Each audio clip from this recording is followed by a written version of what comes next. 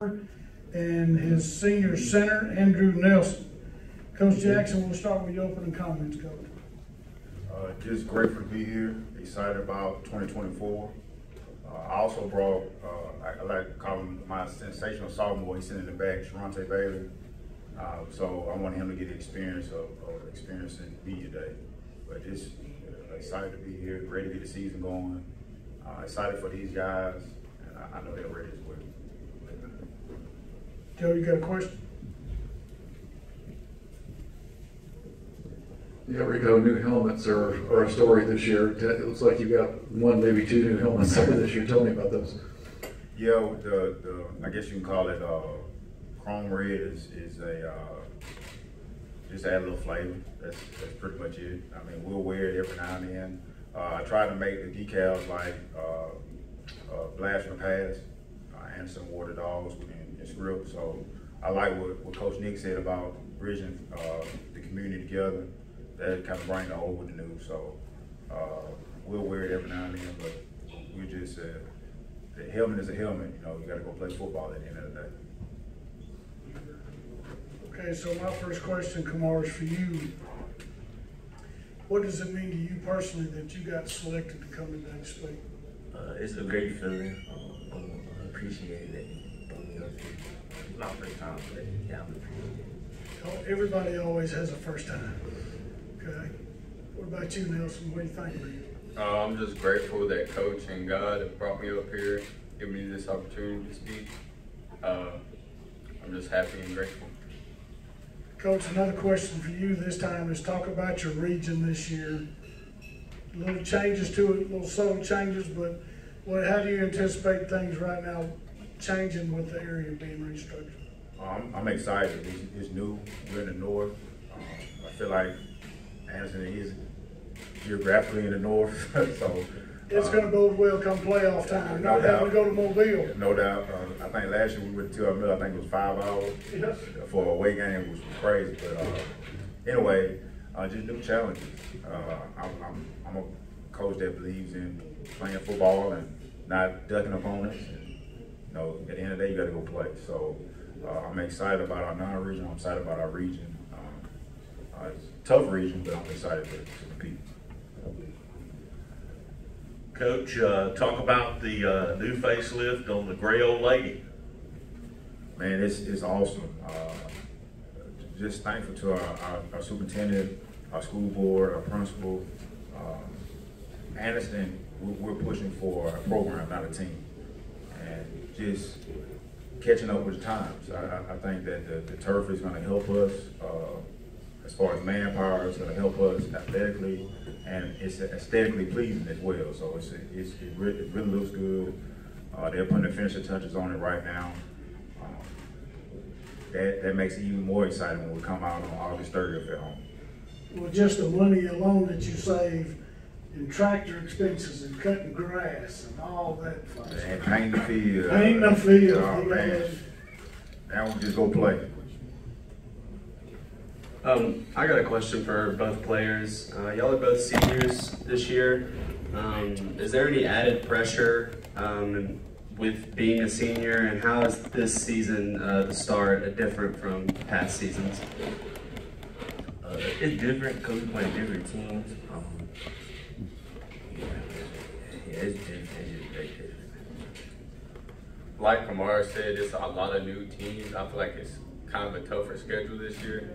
But I just feel a lot more pressure being a senior because it's really my last year just being out here. So, question for the players: what is your favorite part of the whole process?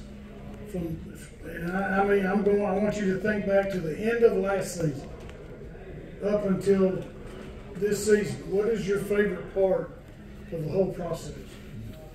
My favorite part is the work that we put in to be able to win the games and all that. I'm very excited for the season and everything. I love the beginning of the actual season, like August, because then we start back getting ready to actually play instead of just working. Like, I love working, but I love being able to actually play and see that work be put in and used. Yeah, I have the opinion that a lot of championships are won in the summertime. Just the work you put in that nobody sees, that makes a difference, Coach. Can you talk to that a little bit about these gentlemen here, and even our super sophomore, talk about what they put in for you? A big reason why I chose these two young men and I brought Sharante is just the mentality. Kamar may have missed one workout this summer, and he informed me what was going on. And he comes with a hard head every day. Andrew had an injury in the spring, and he'll be ready to go. Week one, hasn't missed a day. I mean, they're completely committed to not only bettering themselves and bettering us as well, helping us achieve our goals. Sharante the same way, hasn't missed a workout. All three of them have a different mentality, and the mentality is to work, and that's pretty much my mentality. They didn't get it from me. Parents did a great job. Grandparents did a great job. I just added a little salt on top, maybe a little pepper too. But those guys, man, they have been the ultimate workers, and also, which make me, I guess, even prouder, their offensive and defensive linemen. That's where you win the game at. I mean, we're full of skill guys. We got a ton of them, but we're going to ride those guys back. Rico, tell us about some of those skill guys, and specifically who kind of steps in to give you the production that you got from Jay Money last year, and then tell us a little bit about your big sophomore back here. Start with the skill guys. Man, we have a plethora. Ja'Cory Carr, he's had a great all season. He started last year. He was a 10th grader. He's an upcoming junior. He's an outside receiver. Damon Pope, he started 4 games for us at quarterback last year when Gavin got hurt. And we're expecting big things out of him. Brock Grant has had a great off season. He's going to play some running back for us. We got a kid transfer from Welborn. Jabbar Williams, we're expecting big things from him. He's had a great off season. It's so many kids. Caleb Moore, he's an ex-receiver. He spot played last year. Caleb has had he's been consistent, been there pretty much every day. Tariq Judkins, he spot played last year. He's going to play some safety.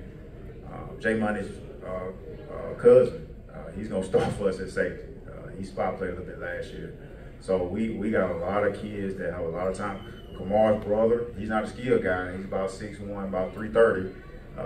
He started a couple games for us last year. He's going to be our left guard, possibly. So, I mean, our skill guys never really worry about that. You always worry about the trenches because that's where the games are won and lost. A little bit about Sharante. We talked about his mentality. Right now, he's going to a couple offers: Texas State, ULM, Alabama State. It's going to grow. He's been to several counties, actually counted in Alabama. Quick story: the Alabama O-line coach was the O-line coach at Alabama State when I played. So Coach Cap has been around a long time, so it's a good connection. I think with Sharante, he's about 6'3", 6'4", but you know, it's a different height when you get to Bama. I saw the Caden Proctor kid. My God, he's about 6'9". So, but he did a great job. He's gonna have a monster year. I'm just really excited about our team. I was talking to the kids in the car, or the young men in the car, I shouldn't say kids. And I feel like we're closer this year, closer knit team. So, very excited. Rico, this is your second year. I mean, you've kind of figured out where all the sticks and stones are now. Where do you feel like the program needs to grow the most to continue to develop as a program and not just a team that might have a good year? Just consistency. I think that's our word. Even this summer, I told the kids that, I mean, we'll be up to the heights and we won't bottom out, but we'll kind of drop down to the middle, just up and down until like the last 2 or 3 weeks we've really locked in. So just consistency from us as a team, as far as them academically in the classroom, as far as just us as a support system, everyone being involved. So I think the word is just being consistent and keep putting pressure where it needs to be applied. So we're growing, and it has no choice. know, as long as Anniston sees fit for me to be the coach, it won't be a team, it'll be a program.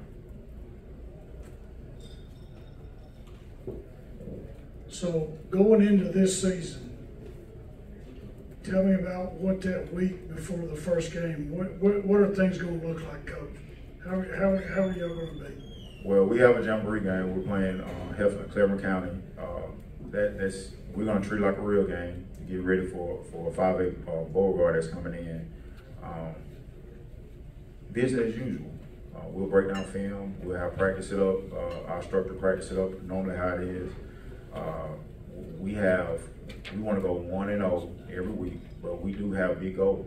I mean, I come to Anniston, and I said this last year, region champions and state champions. We didn't achieve that last year. That doesn't mean the season was a failure. It just shows what we need to build on. So we have that same goal this year. We got about 60 boys strong, and I feel like we're getting ready to go. Got any other questions from the field? Coach, at this time, we've got one more question. I'll end it on something light. Do you have the new college football game in the field house yet? When can I come play? So we played it last week. I played Jay Money's cousin, and he beat me by 3. No, he beat me by 4. They all think they pros in it, and I don't even have a PlayStation 5. But I've been playing college football for a long time. So whenever you want to stop by, I'm gonna give them the brain system up, and we play. So they stay in maybe 2 times a week, and they play the game. So it's pretty cool how they have it set up with even our kids. Rock is on there, Jay Money's on there, Spooty, Antonio Kite's on there. It's pretty cool how they have it set up. I can tell it was a big investment. Now I'm finna get ready to go buy a PlayStation 5. And which one of you two is the best? I'm most definitely better. Probably is. All right, so Coach, in your closing remarks, just talk about your expectations for the season. Expectations, just grow from year one. Obviously, the expectation is playoffs, region champion, state champion. I mean, that's what we're striving for. That's the football side. The growth side is having these young men growing to manhood, going into the community, and whether they play football or not, to me, I really don't care. I care if that's what they want to do. I want them to be successful.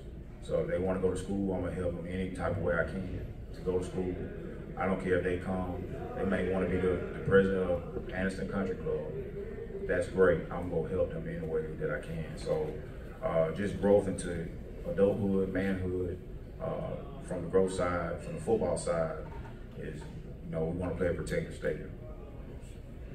Well, Coach, thank you so much. We appreciate you guys being here with us today. And so at this time, we'll conclude with Anniston.